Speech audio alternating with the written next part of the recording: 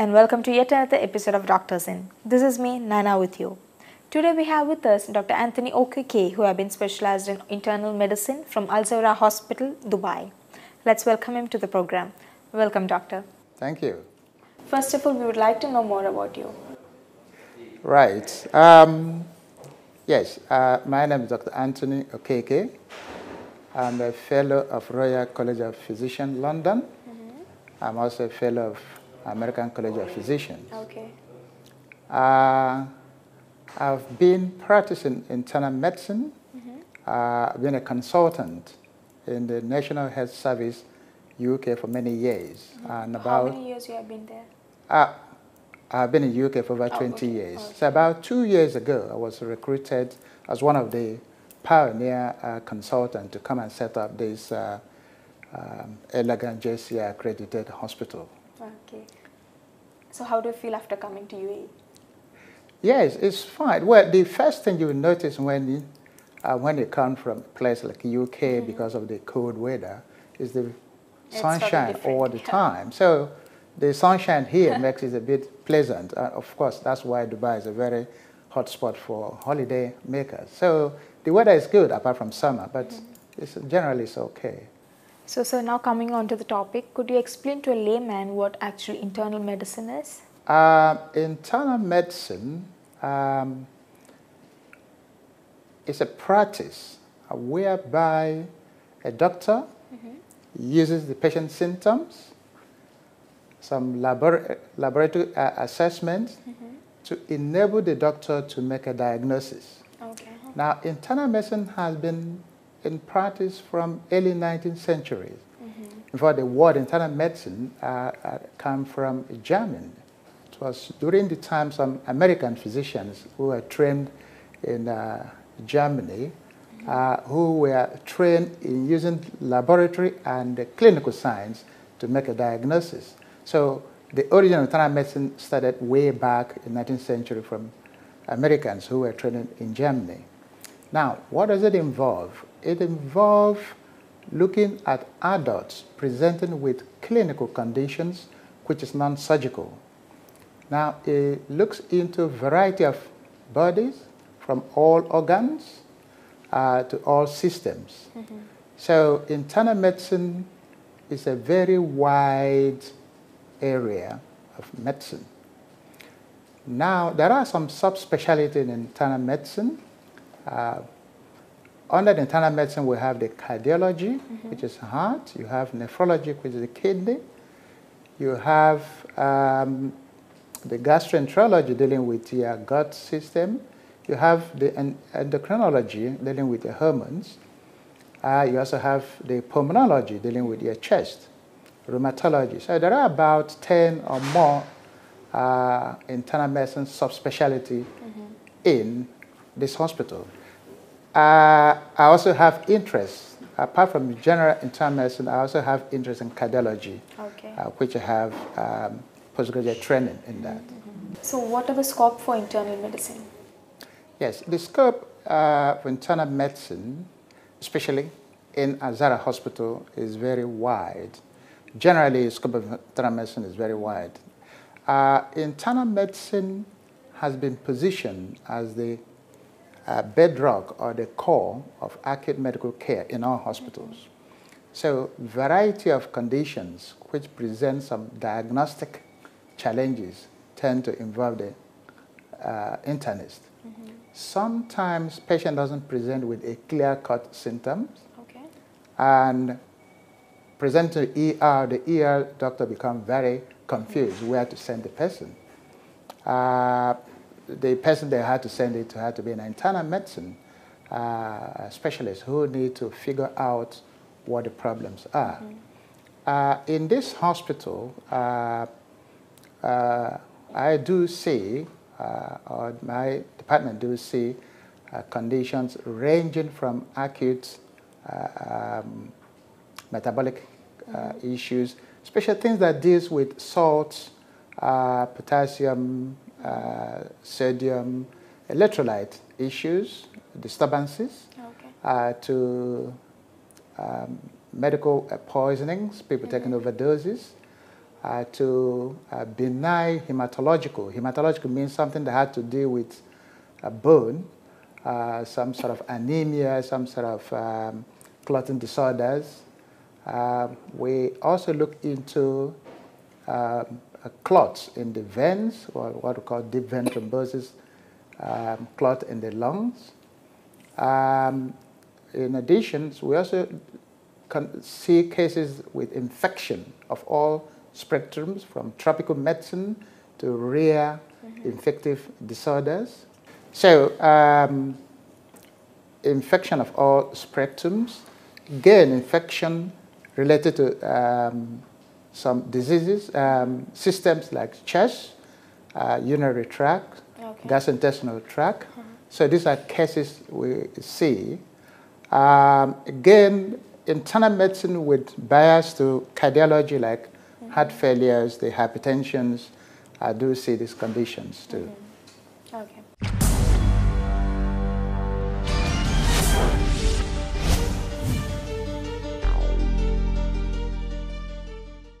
So now coming on to the challenges. So what are the challenges in internal medicine? Yes, like I did mention to you, the challenges in the internal medicine is the internist is always the puzzle solver in medicines. Internal medicine, unlike other specialties where the diagnosis could be a bit more straightforward, people see it and get to the point. In an internal medicine, you need to do a lot of very good history, a very good examination, and in some cases you may need to do a very detailed investigations. In fact, as an internist, you have to have a very wide knowledge of the disease base, thereby having what we call very wide differential diagnosis to enable you to arrive at a diagnosis. Sometimes some of these patients may have what we call more than one or two disease conditions. Some of their baseline disease condition may be having effect on their current presentation. So you have to take into cognizance the comorbidity these patients are having. So these are challenges, because you also take into their psychological states. So as an internist, you need to integrate both the psychological state, their comorbidity state, on top of the presenting diagnosis challenges that are given to you. The other challenges we face in this environment is practicing internal medicine is the patient mix. Well, some of the patients you rely on interpreters. So sometimes the history taking and assessment is a little bit suboptimal because you are not directly communicating with the patients. So that's in way of history of patients. The other challenges we found in this environment is people sometimes don't come back for their follow-up. Sometimes they are not aware of, they are aware, but they sometimes go against medical advice. It's not financial related, although in small occasion it may be financial related, but understanding the gravity of their conditions, they appear to have less insight. That aspect has been a challenge to me. People living against medical advice, midway into their treatment or midway into their investigation, they disappear to no area. There's one particular case, it was a very sad case, and this is somebody who had a very life-threatening conditions, in spite of all advice and signs against living against medical advice. I didn't know what happened to this patient, but so these are the case mixed patients, either cultural related, whether it's educational related, when people live against medical advice, it causes me quite a lot of concern. Okay. So this is the challenges I've seen in practicing internal medicine here. In terms of enjoying the diagnostic puzzles, and that's been part of it. That's the trail of the internal medicine anyway.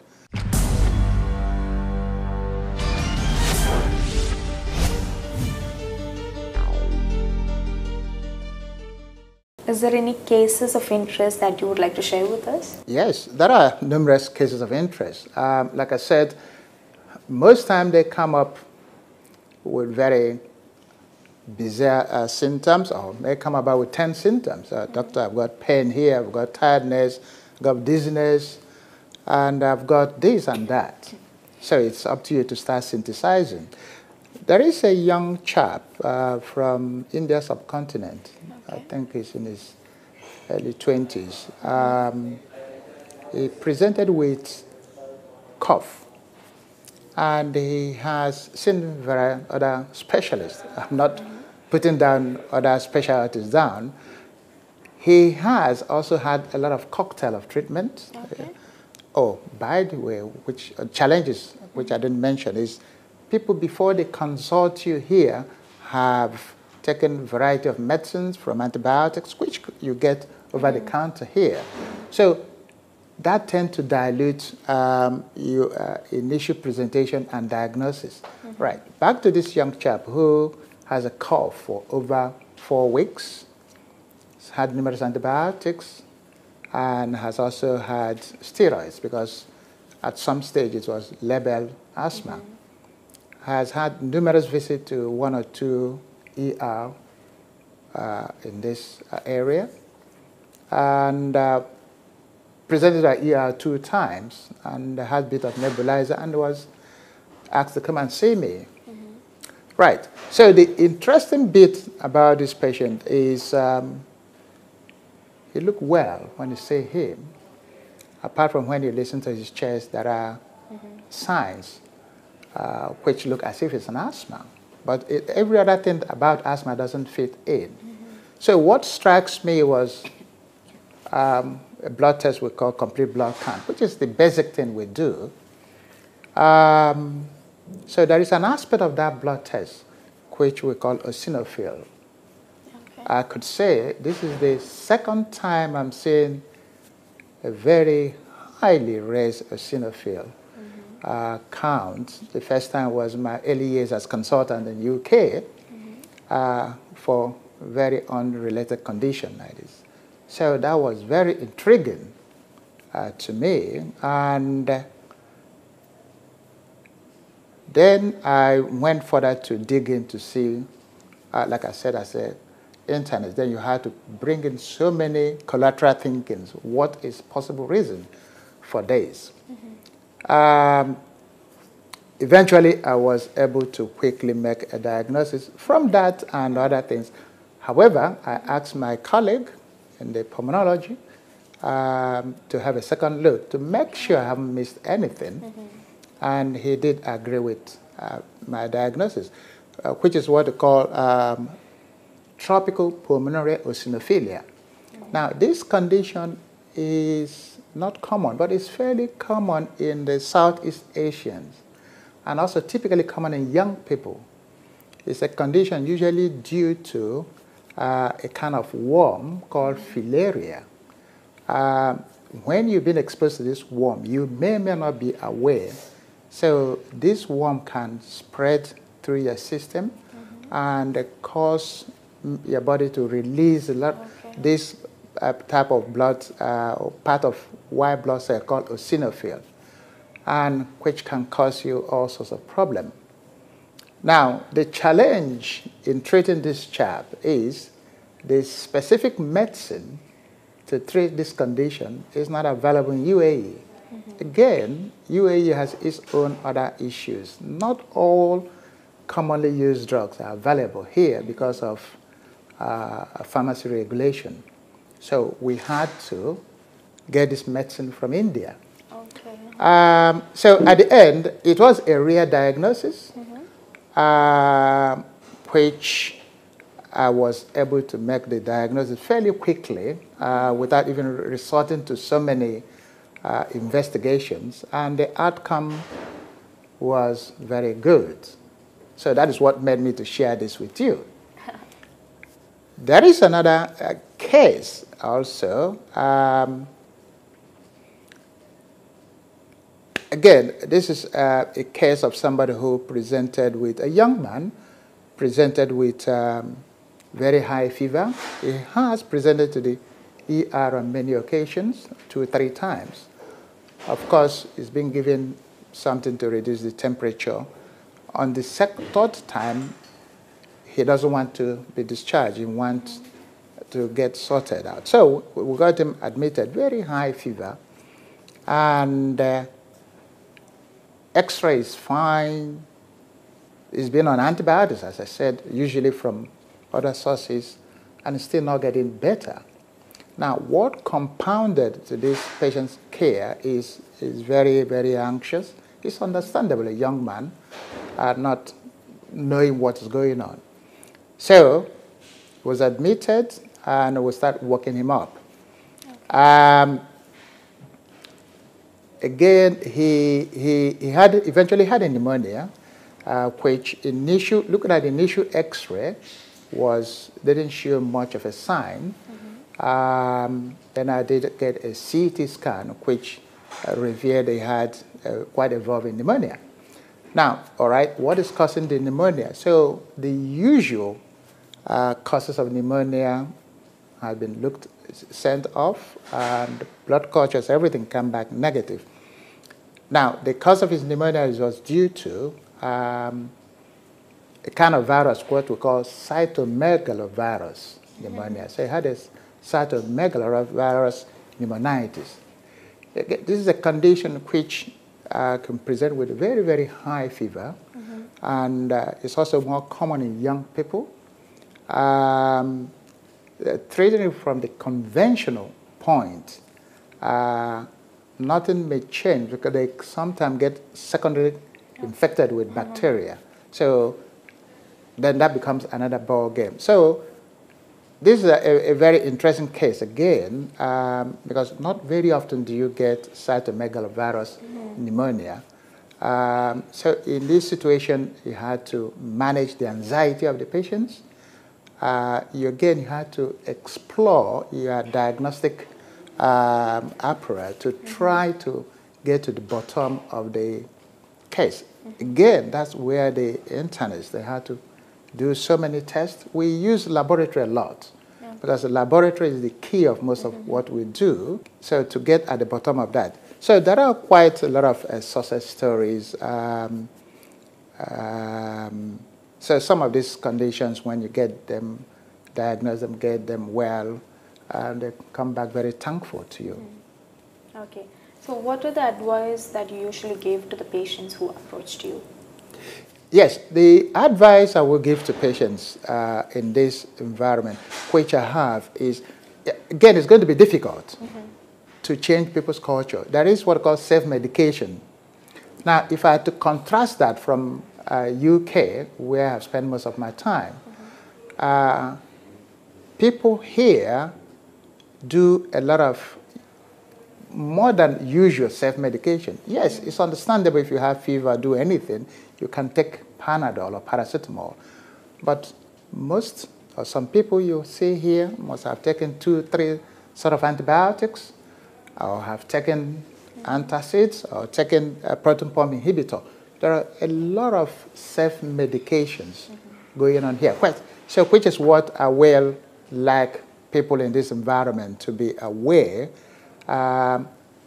Taking too much antibiotics without having a diagnosis not only predisposes you to, in future, developing antibiotic resistance. It's always good, and also not the same antibiotics we were given last time will cure the next disease.